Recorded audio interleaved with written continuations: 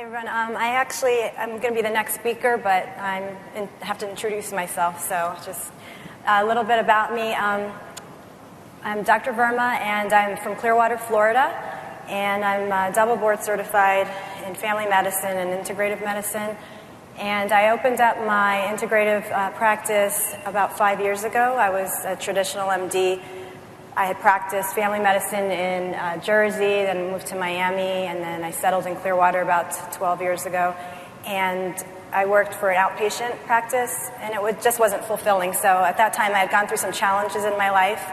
I was going through a divorce, and my dad had passed away, and I thought I really needed a good change in my life. So I decided to open up my integrative practice. So it's my 5-year anniversary now, and I became licensed to prescribe medical marijuana last year after the bill was passed in Florida. So my practice is a conglomeration of things. I don't really focus on one thing. It's a cash-based practice, and I do integrative consults. I sit with the patient. It allows me, insurance has no restrictions. So I get to sit with the patient, and I do everything from hormones to gut health to thyroid, adrenals, weight loss, detox. I do IV therapy, BHRT. I have a hypobaric chamber in the office. I do the PEMF mat. I just recently introduced some aesthetics as well. And then, of course, medical marijuana. So I was really interested in that based on just the knowledge and my upbringing being Eastern Indian. So I really wanted to look into that. And I see my patients who come everything from HIV to cancer to PTSD. And we start them on that. And I do a lot of CBD as well. So I named the topic, when I had spoken in Hollywood, Florida in the spring, it was more of a general lecture on CBD. So I'm not going to really do too much science like the previous Dr. Komarnitsky did. It's going to be a little about the history of cannabis and its effects on mental health. We do see a lot of PTSD and anxiety, and I thought this is a really important topic to address because so many people are refractory to the treatment with pharma, and what are some other ways we can help people who suffer from PTSD and anxiety? The learning objectives I thought I'd explain are basically the science behind cannabis and the innate receptors, which we got a little from the first talk on the brain and the body, to educate about the ECS, or the endocannabinoid system, and the receptors that play a part in the treatment with the mental diseases. And I wanted to also illustrate specifically how cannabis can relieve the symptoms of anxiety and PTSD. So I like this quote. This is by Charles Baudelaire. He was a pioneering translator for Edgar Allan Poe, actually, and I just found this to be interesting. The brain on marijuana will never deviate from its destined disposition or be driven to madness. Marijuana is a mirror reflecting man's deepest thoughts and magnifying mirror. It's true, but only ever a mirror. It's a little deep, but I thought it was interesting when we actually get into the physiology of how cannabis works in the brain. This I thought was interesting as well because we often talk about getting a high from marijuana. So this quote I like. This is, marijuana enhances our minds in a way that enables us to take a different perspective from the high up, to see and evaluate our own lives and the lives of others in a privileged way. Maybe this euphoric and elevating feeling of the ability to step outside the box and to look at life's patterns from this high perspective is the inspiration behind the slang term high itself. I always like to do a brief history of this because I think there's so many misconceptions and myths that need to be dispelled. And doing my research over the past year, I find a lot of, there's a little conflicting data for the dates, but they go back as far as 6,000. I've seen some places mention as far as 10,000. But the point is, cannabis was being used prolifically in India and China as far back as these dates.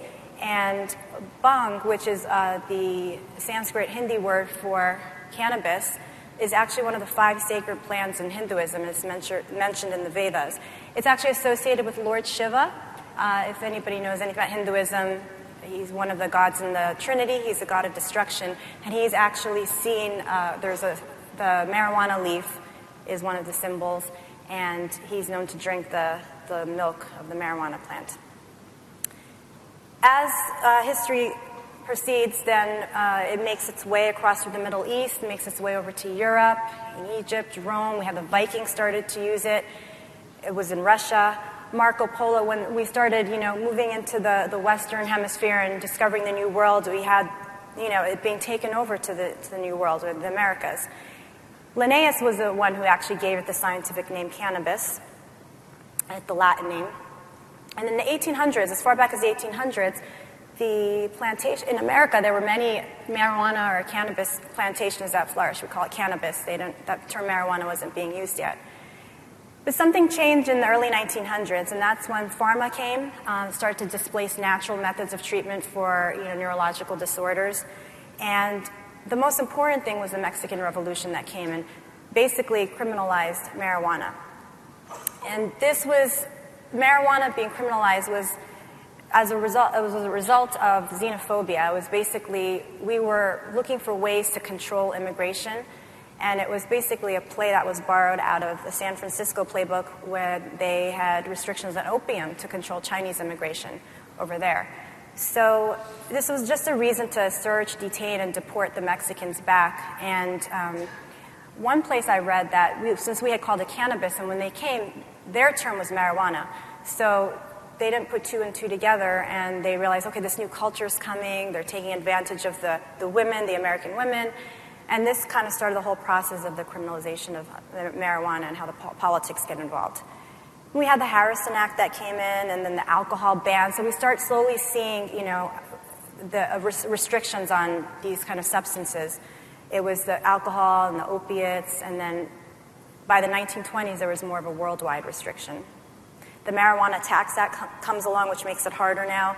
And then in the 70s, Nixon really pushed to have the war on drugs, basically. And he actually ignored the advice of the Schaefer Commission.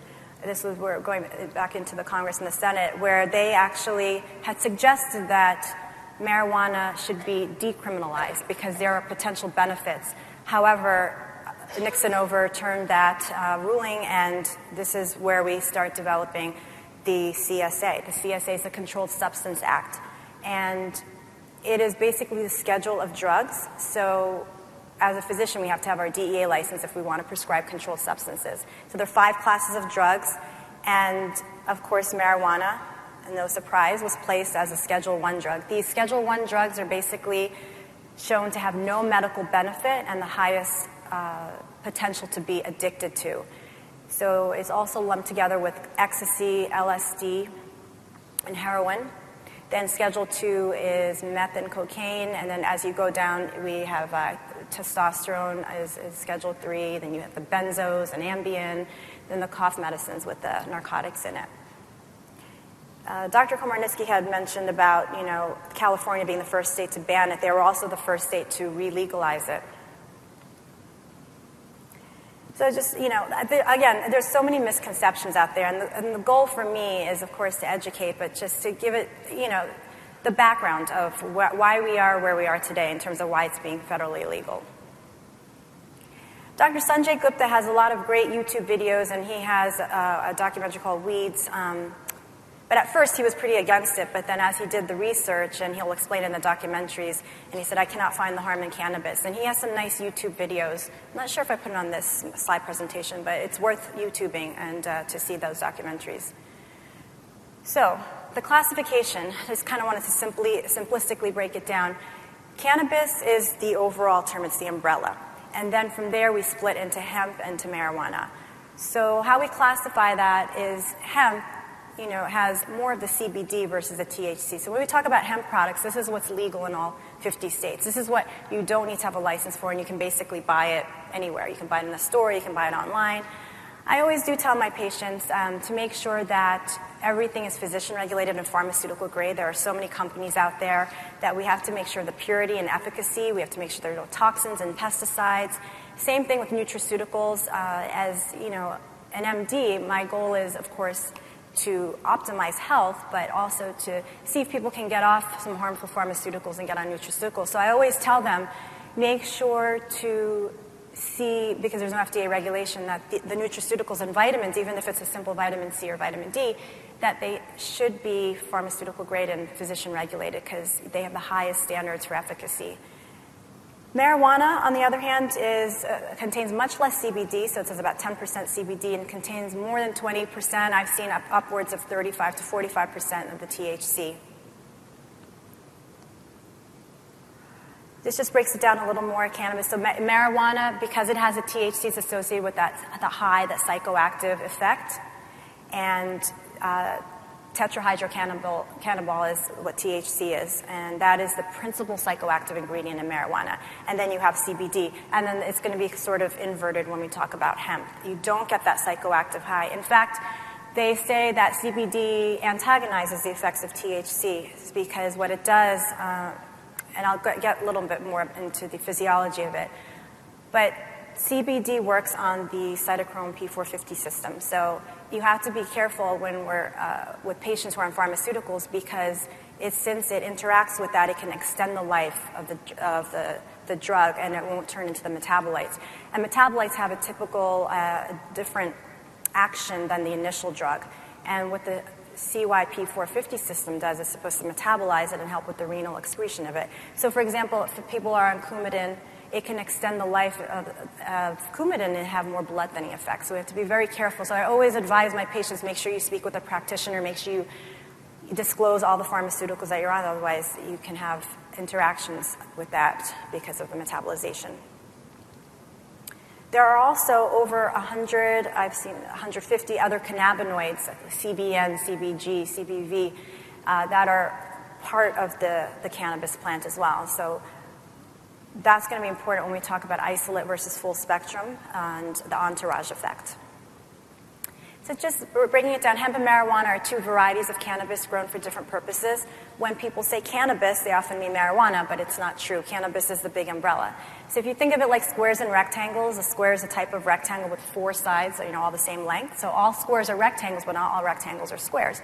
So we have to understand that hemp is a variety of cannabis, as is marijuana. Just to understand it's hemp and marijuana, and the difference is going to be in the amount of THC and CBD.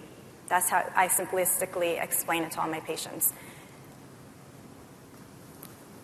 Looking back at the history, I thought it was kind of interesting to see the origins of the names that we have. So as I mentioned before, the cannabis is the European name given scientifically by Linnaeus. Ganja is Sanskrit, bhang is Hindi. That's probably where those terms came from, like bong and things and those other terms, more slang terms. And Chinese, we identify to be maranhua, and then marijuana in Mexican Spanish, and some other variations of that, hashish in Arabic. And then terms like pot and weed are more kind of current culture that we started seeing kind of during the hippie era, perhaps. And then also with the youth and the adolescents, there are going to be several different terms. So talking about endocannabinoid system, once the cannabis is ingested, it's broken down, and the cannabinoids are released into the body. The human body innately has the ECS. It actually existed before the brain did. We can trace it back to the primitive sea sponge, and animals have it as well, too. That's why CBD works well, and I see a lot of patients who put their pets on CBD, their dogs, their cats, to help alleviate inflammation, or if they're having cancer or recovery from surgery. The ECS maintains homeostasis in the body, and the body always wants to be in homeostasis. It's going to do everything it can to correct itself and get back to that. And it regulates appetite, energy balance, metabolism, stress responses, immune functions, and the ANS, thermoregulation, sleep, and many other important body systems. And I have some slides that are going to show the distribution of the receptors. So there's CB1 receptors and there's CB2 receptors. So the endocannabinoid system, we have broken down. The CB1 receptors are primarily concentrated in the ANS, so they're more in the brain, like the spinal cord. Then you have the CB2 receptors, which are more peripheral. A lot of them are in the immune system, the spleen, the lymph nodes, the gut. So that's going to be important to understand with the mechanism of action. THC is the one that binds to the CB1 and CB2 receptors. CBD does not. It indirectly modulates it. So it doesn't have a formal binding to that. It's not like a lock and key. It exerts its effects through other actions. And we talked about omega. We talk about other cofactors that are important for that. This picture I like too because it's just color-coded, so you can actually see where the CB1 receptors are more concentrated. again, in the brain and the ANS and the spinal cord. And of course, there's some peripheral, but the green, which is the CB2 receptors, are going to be more peripheral. The endocannabinoid system, I like this slide because it had a lot of the effects just laid out. And when we're talking about the use, when I talk to my patients about it, I always, as an integrative MD, I always stress there's not just one thing you're going to do that's going to make you feel better. So I always talk to my patients about the 4 pillars of health. Diet is huge for me. I'm a very big plant-based advocate. I am plant-based, and I grew up vegetarian. But from all the research and the studies that I have seen, plant-based diets are the most optimal in nutrition. You can't ever be protein deficient. That's not something you're going to see in people. So I tell people to eat as clean as possible to get the optimal, levels for protein, iron, and calcium. I mean, that's a whole nother lecture I can give, but it's all scientifically based. So I do spend a lot of time with my patients talking about diet. Next thing is exercise, maintaining activity. That's really important in terms of overall health and wellness. Proper sleep is important too. I think a lot of people take for granted sleep, or if people work night shifts, they don't understand the importance and the essence of sleep. Our body is very rhythmic. We follow different rhythms, hormonal rhythms, adrenal rhythms, circadian rhythms, so we can't really mess with that. So it's always important, even as we're aging, to understand we still need about 6 to 8 hours of sleep. Of course, children need much more, 10 to 12 hours. But if we throw off or we get sleep deprived, sleep deprivation is really it's like torture. You change the whole body's homeostatic mechanisms, and that throws the body into disarray and chaos. And the last pillar that I stress to my patients is stress reduction. Doing something, we live in a very fast-paced, high-stress world, and some stress is okay, and we regulate it. We have the cortisol and those kind of mechanisms, but I don't think our adrenals ever fully recover. So if we don't give our body a chance to recover and to maintain that homeostasis, it's never going to work synergistically together. So I just came up with those 4 pillars of lifestyle. So it's on mental and physical levels. So when I'm treating my patient, for example, gut health is huge, and I tell them, if you have anxiety, of course, well, let's try the CBD, but I make sure I do a lot of in-depth testing. Omega levels are actually on my standard panel because omega is needed for the endogenous cannabinoids. And without the omega, we're not going to have the proper cofactors to form it. So we have the different types of cannabinoids. We have phytocannabinoids, endocannabinoids, and then synthetic cannabinoids. So phytocannabinoids are obviously derived from the plant itself, so cannabis. The endocannabinoids are what we make in our body, and I think I have some slides. So the 2 main ones are going to be 2-AG and anandamide. The term anandamide is actually interesting because ananda is the Sanskrit term for bliss. And in Sanskrit, the cannabis is actually called, the plant is the giver of joy, the giver of bliss. And again, it's associated with Lord Shiva. The other benefits we see on mental levels are antipsychotic, anti-anxiety. A lot of children have benefited from it for treatment of refractory seizures, and it's neuroprotective, cardioprotective. There's a lot of research going on right now to see how it's anti-carcinogenic and how it helps people with cancer, especially brain cancer. There's a lot of studies that are being done, glioblastoma. And they're also looking at effects in just general things like sugar control, cholesterol metabolism, pain relief. And I'll get to the pain relief in a little bit in terms of how it binds to the receptors and the COX-1 and COX-2 immune modulator. So the ECS, as I mentioned before, is a fundamental regulatory system. It existed before the brain. It was named after the research with cannabis. The research is fairly new. There was a lot of research coming out of Israel. Dr. Raphael Meshulam headed a lot of that, and that really prompted, in the 80s, all this research to be done, and that's when the ECS was formed. So it was named the endocannabinoid system because the term cannabis was already there. And again, it was first identified in the 80s, and it's a system that's composed of neurotransmitters and receptors. And we look at why cannabis works so well with us, because it's an innate system. So we have the receptors, we just need something to feed those receptors. We produce these endogenous cannabinoids, and as I mentioned, anandamide, and then 2-AG, the arachidonyl L-glycerol. Those are the 2 main endocannabinoids that we have. The ECS receptors will get stimulated and bound to by these 3 types of cannabinoids. So the ones we produce in the body, the one that comes from the plant itself, cannabis, and then synthetic cannabinoids. which we're probably familiar with Marinol. Pediolex just came out as well, too. The pharmaceutical industry just released that. The most fundamental and physiological system involved in establishing and maintaining our health is the ECS system. It is virtually present in every tissue and organ in the body. And the goal, as I mentioned before, always is homeostasis. The human body is always going to maintain to balance in her homeostasis between the internal and external factors. So it does a great job at healing. Our body always wants to heal, so we have to help it along. And again, living in a very fast-paced world where we're not eating properly, we're eating things that aren't even foods anymore, they're processed, we're taking too many pharmaceuticals, we're just not taking care of ourselves. So we're doing a lot of damage to our body. So these are ways we can repair and help our body kind of get on the right track. So again, just another slide to show the 3 types of cannabinoids and then how they work. And they all work, essentially, when it comes down to it, on the ECS system. So CBD versus THC, this is where the distinction comes between putting someone on CBD versus placing them on medical marijuana. So in Florida, of course, you have to have a license to do it. So I sit down with the patient, and usually they're referred to me by another practitioner, a neurologist, pain management, and we figure out, everything else that's going on. I don't just sit there and, start the process of applying for their medical marijuana card. I actually do a full consult with them and make them do lab work because, again, we have to look at things in the totality. I'm not just going to give them CBD or medical marijuana and hope it works, because if they have very low omega levels, if they're vitamin D deficient, if they have a lot of inflammation, there's so many things that play a part in it. So I kind of do an overhaul for them.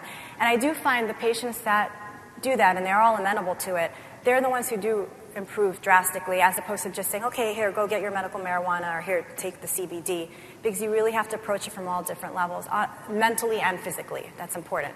And that's what integrative medicine is about. It's about the balance and the synergy of mind, body, soul.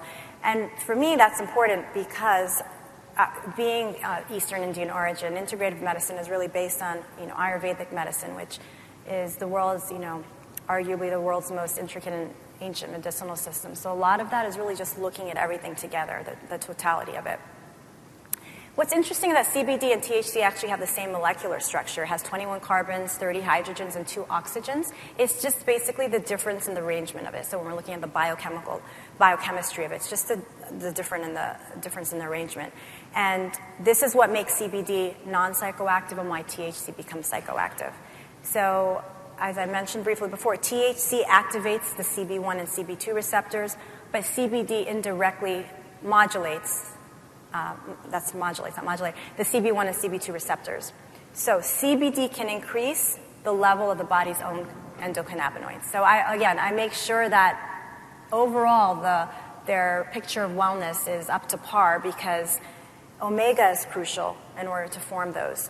And I remember back in the day, they would say, I learned somewhere, they said, just put them on omegas, that it just helps with their mood. Never fully understanding why. Now I realize because omega is involved in this, in the ECS system, so it's pretty fascinating. The breakdown of cannabis. So the cannabinoids include CBD and THC, so we're looking at the phytocannabinoids. There are also 2 other types, the flavonoids, and these are what give plants their unique smell and flavor. Quercetin, which is a powerful antioxidant, is found is a flavonoid, and that's usually found in like apples and onions. That's a supplement that I use in a lot of my patients. I actually use that as like an antihistamine, where people have allergies or a lot of drainage, because it helps dry it up and works on those receptors. Flavonoids in cannabis are called cannaflavins, and this I found really interesting. Cannaflavin A is 30 times more effective than aspirin in binding to the prostaglandin 2 receptors to reduce inflammation, and Dr. Komarnitsky had touched on this as well too. So this is another reason why it works so well with pain and inflammation, and why you don't say, just go take your Motrin or Aleve or aspirin. So these are other added benefits of it.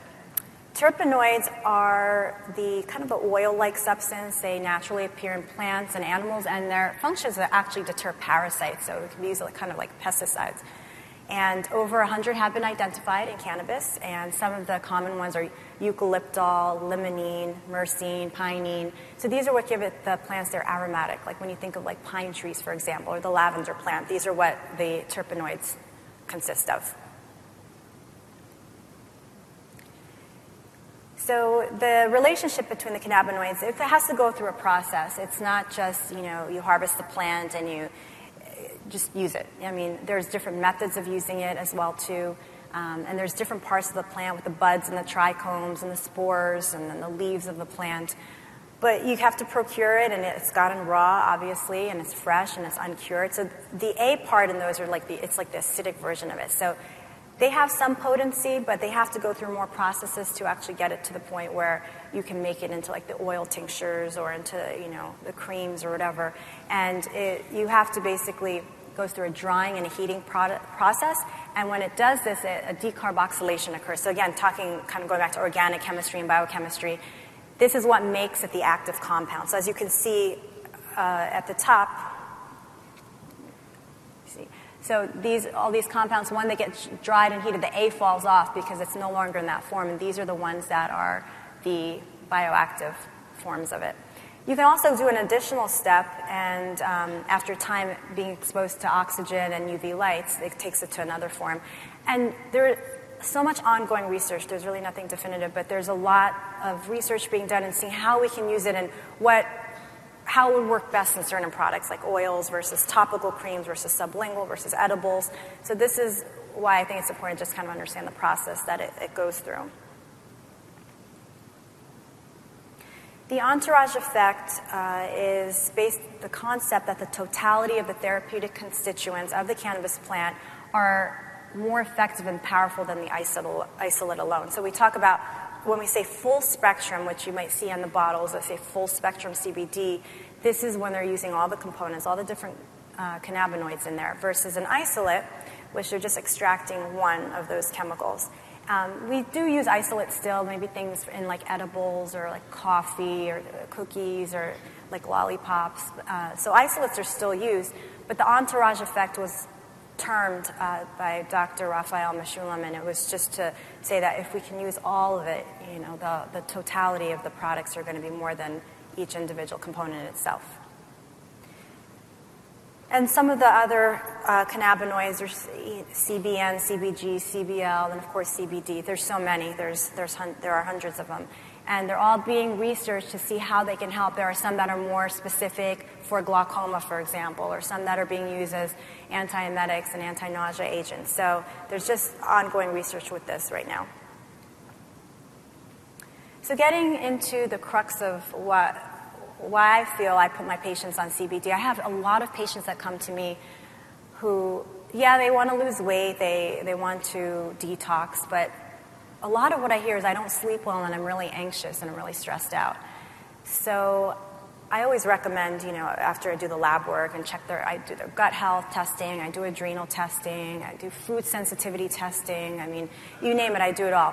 And not everybody does every single test, but just my standard blood work is pretty intensive because I have the omega level, I have inflammatory markers, the cytokine levels, all those types of markers, which really help elucidate and so they can see the bigger picture. Because most of the time when my patients come to see me, they've been to several insurance-based doctors and specialists. And again, I used to do that as well too as a traditional MD.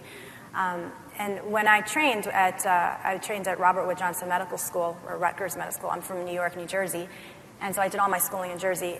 I don't remember ever having, more than maybe an elective, a couple of hours of looking at nutrition and integrative medicine and, the overall wellness and lifestyle for the patient. So it's not what we're taught in med school, and as a traditional MD, I knew that was lacking for me because I don't live my life like that. So I'm always big on practicing what I preach, and when I tell my patients, I do the same exact thing. So when they come to see me and I do all this testing, they're so fascinated because it's so much more. They'll come in and say, I already had some blood work done. I went to Quest or LabCorp and had it done. But it's nothing. It's just their CBC, their CMP, TSH. They're not even looking at the, other thyroid hormones because thyroid health is huge in my practice. I see everybody comes in already on thyroid medication, or they self-diagnose and they're like, I'm gaining weight, I'm losing hair, I have dry skin, I think I have a thyroid issue or adrenal issue. So in this day and age, the internet's pretty powerful, and I'm sure as practitioners you see your patients coming in with already several diagnoses. So our job is to help them elucidate that and say, these are the other options, these are the natural things. I have so many patients come in for anxiety, and they're on Xanax, they're on other types of benzos and antidepressants.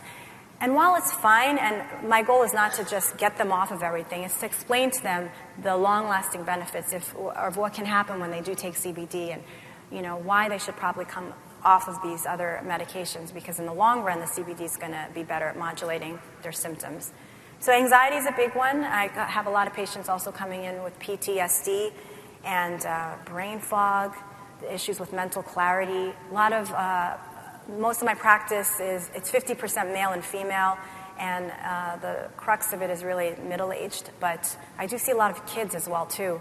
And a lot of parents are coming in saying, my child has ADD, I don't want them on stimulants, what can I do naturally for them? And some have even already tried just buying stuff off the internet, but for behavioral disorders, ADD, those type of things. I had one patient, her son has autism and was just basically nonverbal, didn't communicate, and was having a difficult time in school.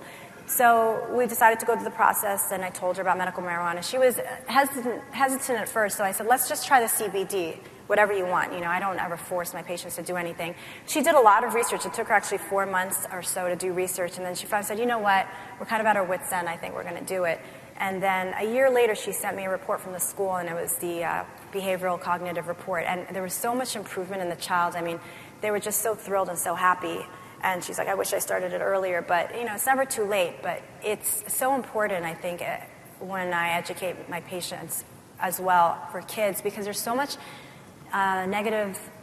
so many negative connotations with the adolescents and youth using it, because we often think of potheads and the kids in college, and they're just lazy and they just get stoned. So the research right now is more for adults, showing the neuroprotective effects, for anti-aging, for Alzheimer's, for dementia. There's a lot of research going on in NFL players, for example, because they suffer from CTE and traumatic brain injury, post-concussions, boxers. But in children, what they're saying is their brains are still forming in adolescence, up till age, 18 or 21, that there's not enough evidence to see what the CBD or the marijuana is doing. So that's why they think, because there's not enough evidence and their brains are still forming and they're very impressionable in terms of the neurogenesis capacity, it might not have the same types of effects as it does in terms of the neuroprotective benefits in adults. So I read about that because a lot of people always fear, like, well, I don't know if I should put my kid on it because of this. So again, it's something that you have to really, as a practitioner, be comfortable talking to the patients about and understand the science behind it and explain to them and guide them through it, because a lot of people are going to do things on their own as well.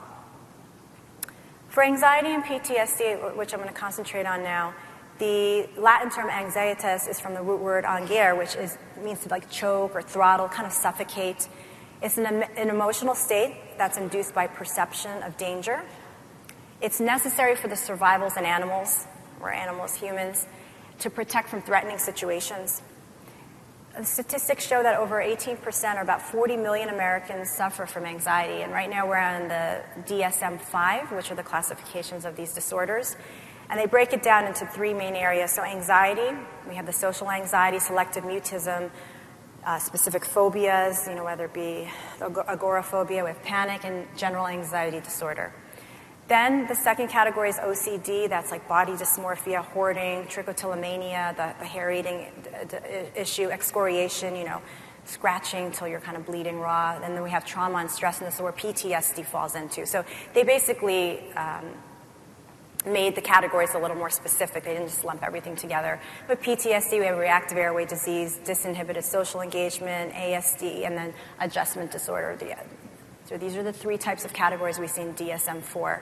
So a lot of patients will have seen their therapist or psychiatrist and already been on a lot of different types of medications. I do a lot of genetic testing as well, so I do pharmacogenomics, and one of the big tests that I do is for mental health. So for people coming in and they've been on SSRIs or TCAs or benzos, the test shows them, their genetics and how they're able to metabolize it, and it gives them a little more extra oomph to say, well, I really shouldn't be on this because genetically it's not right for me, and that's why I'm not feeling right on it. And as you know, if you put people on SSRIs, you can have one person on Zoloft and they feel great, and another person feels suicidal. So genetics, even though it's responsible for only about 20% of what happens to us, it is an important 20% that, if we don't take care of ourselves, I tell my patients about epigenetics, we turn the switch on or off. So we want to make sure that we educate our patients as well, too, and tell them that even though genetics is a small part and parcel of what happens to us, it can be the most powerful thing if we don't take care of ourselves. So there's just so many components when I'm guiding my patients. The pathogenesis of anxiety and PTSD goes down to the molecular level, the cellular level, when looking at the neurotransmitters. So we have either overactivity or under inhibition of the neurotransmitters. I do a lot of neurotransmitter testing as well, too. So I do like GABA, the glutamate, the histamine, the norepinephrine, dopamine, serotonin. So that's really important as well for patients to see what's going on. And everybody has imbalance of the neurotransmitters. I mean, for my menopausal women, when I put them on progesterone, for example, it's helping now with the GABA receptors, so it helps promote calmness and reduction of anxiety and sleep. So when I explain it to my patients that way, then they understand, because I tell them this is what your SSRIs or the NSRIs, this is what their goal is to do. So we have to kind of look at your neurotransmitters. When we look at the excitatory ones, it's glutamate, so there's sometimes an excess of it. So that's when, you're kind of like wired but tired, you're kind of always kind of on edge. The decrease in the GABA, which are the more inhibitory neurotransmitters, occurs as well, too, in anxiety. And this is responsible for calmness and relaxation. There's also the excess of norepinephrine, and then we have the fight or flight response, epinephrine, adrenaline. Decrease in serotonin. So I always tell my patients, this is where gut health is huge, because all my patients do gut health testing. Everybody leaves with their stool kit and then their blood lab slip. But over 80% of serotonin is made in our gut. So if people's gut health is not right or their diet is not right, then they're not going to feel good. Their mood's going to be off. So I call it the happy hormone. So we have to look at, again, all aspects of it. So decrease in serotonin, or 5-HT, is going to be responsible for issues with mood and aggression, sleep, impulse, appetite. We also look at the adrenal health as well, too. So I do a lot of the adrenal testing. We look at the cortisol levels, the DHEA, the catecholamines as well, thyroid hormones, HPA. I stress a lot on HPA axis, so the hypothalamic pituitary adrenal axis, and I have different supplements that I put my patients on, like the Ayurvedic herbs like ashwagandha and rhodiola, holy basil, so that plays a part in it as well, too. They say that anxiety and panic are produced by the alpha-2 agonists. Post-traumatic stress disorder so that was anxiety. Now with post-traumatic stress disorder, it's a mental condition that develops after experiencing or witnessing a traumatic event. We usually think of PTSD in our vets, but PTSD can occur in anyone who's been through a life-threatening situation or a frightening situation or event in their life. Those suffering from PTSD will experience severe flashbacks. They can get panic attacks. They have severe anxiety, nightmares, uncontrollable thoughts. They often feel stressed and in danger when there actually is no real threat that exists. It just lingers with them after that initial event occurs. According to the National Institute of Mental Health, other symptoms of PTSD include staying away from places or events that are reminders of that initial traumatic event, or feeling of numbness or guilt, or losing interest in the former and enjoyable activities are all classifications that occur with PTSD. Being startled easily, always being on edge, and just feeling tense all the time, not sleeping well. Insomnia is a huge part for everybody, but especially in people who have PTSD and anxiety, that's going to play a big role.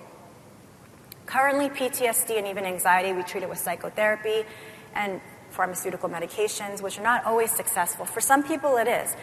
So when we're looking at CBD, again, we want to look and see the synergistic effects and see what we can do to amplify the benefits. So remember, not everybody's going to want to come off of the pharmaceuticals, but those who stay on it, I explain to them it can help synergize these effects and work better with the serotonin receptors and the GABA receptors.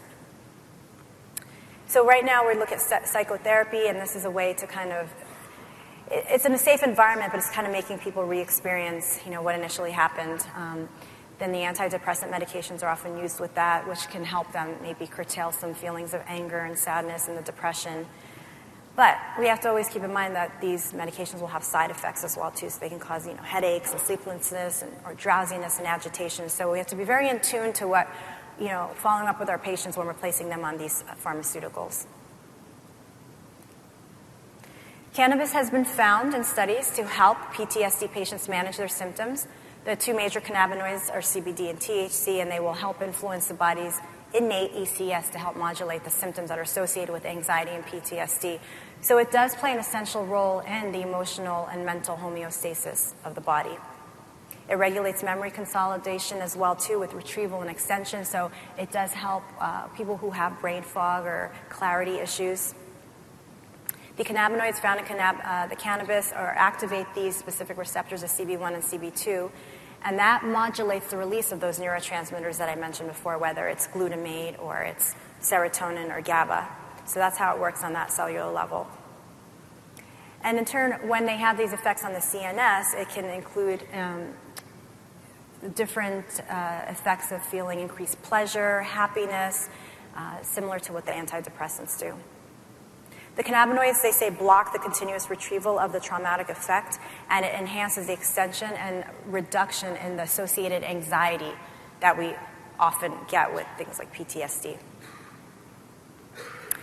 These effects help PTSD patients manage 3 core symptoms of condition, which include re-experiencing, avoidance, and numbing, and hyperarousal. So PTSD patients actually saw a 75% reduction in their symptoms, and this was actually measured by the clinical administered post-traumatic scale. So we actually monitored these patients, and this is what they reported. So there was a 75% reduction.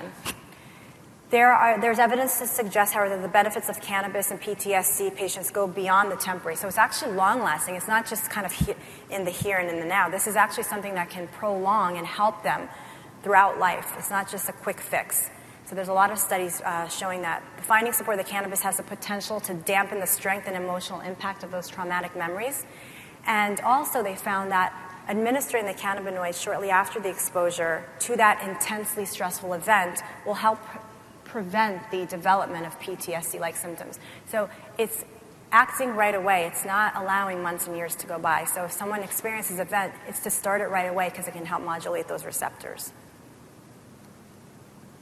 The brain areas affected by the cannabinoids are very important. It's amygdala is huge. The hippocampal area is huge. There's a lot of neurogenesis that occurs in the hippocampus, and this is why CBD is really crucial in treating a lot of these symptoms. The cerebellum, the cerebral cortex. So a lot of these things in terms of memory, thinking, the muscle control, coordination. There's a lot of talk saying that cannabis is a gateway drug, it's an evil drug. It's a therapeutic plant, and there has not been in the history of the world a death from an overdose of marijuana. Of course, you can get unpleasant side effects if you take too much of it, GI upset. If there's too much THC, you might get paranoia, insomnia, you get those awful, psychoactive symptoms. But the reasoning behind why no one dies from an overdose of marijuana is because the concentration of the receptors are not really present in the brainstem. So unlike opiates, where you can overdose on it and you die, is because it's not affecting the respiration or lowering the heart rate to the degree where you will die. So that is why you can't die from an overdose of marijuana. It's because of the way the receptors are laid out.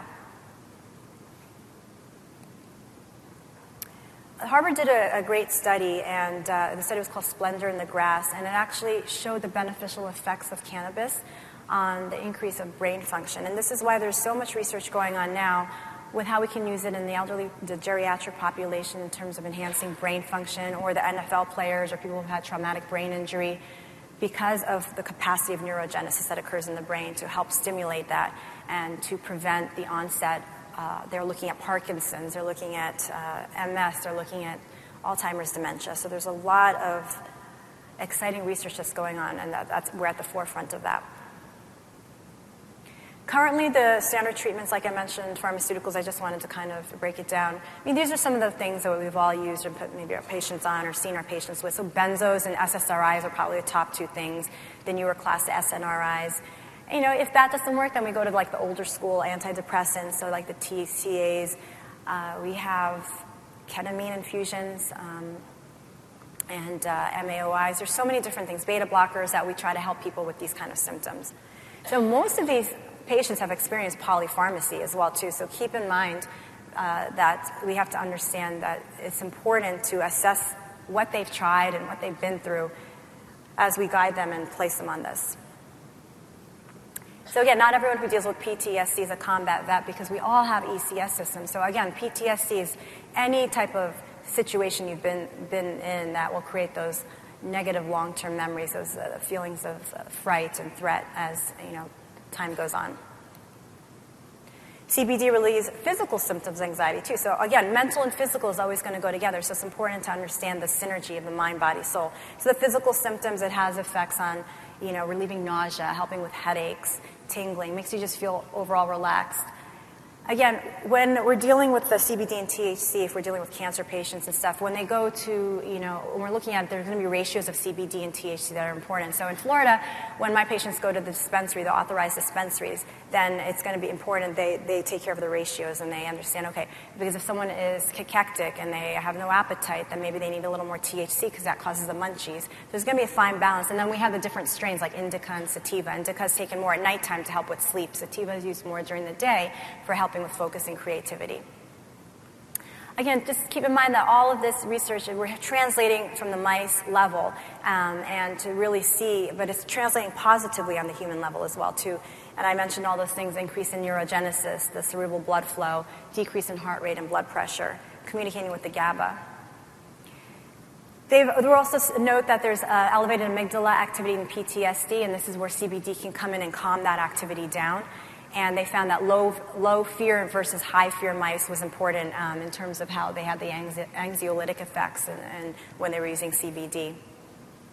And again, all the other types of DSM-4 classifications like phobia and other anxiety disorders. So I think I'm just about out of time now, but I just wanted to emphasize again that it works with the emotional processing through the regulation of the mesolimbic system and the neurotransmitters. And via the endocannabinoids, it's going to be important because we look at anandamide as playing a very important part in these receptors in the brain, and that's what's going to prolong that feeling of feeling good and having that calmness and happiness. A case presentation was basically a 10-year-old girl who was sexually abused and had minimal parental supervision as a child under the age of 5, and she was tried on several pharmaceutical medications, and finally decided to put her on CBD, and we saw an abatement in the anxiety and the sleep and a reduction in nightmares. So we need to use clinical data to support the use of CBD when we're treating patients with these. Other health benefits are going to be a lot of benefits in the brain, and as I mentioned before, things with Alzheimer's, restoring cognitive function, increasing cerebral blood flow, maybe preventing stroke. Those are all important. And the other ones are, neuropathic pain, treatment in IBD, relieving, pain, glaucoma, improving autoimmune conditions. I diagnosed a lot of autoimmune conditions, Hashimoto's and lupus, that patients never knew that they had. Other benefits, I like this slide because it kind of just gives you the 10 points. They're talking about migraines and PMS and tumor growth. This kind of sums it up. ADD, which is really important for kids and adults alike.